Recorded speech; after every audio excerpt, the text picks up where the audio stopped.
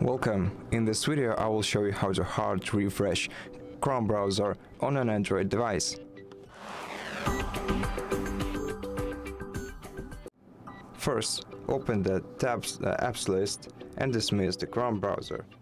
Now go to Settings, select Apps, go to Chrome and select Disable. Disable this app, and once it's disabled, enable it again, and then reopen the Chrome application.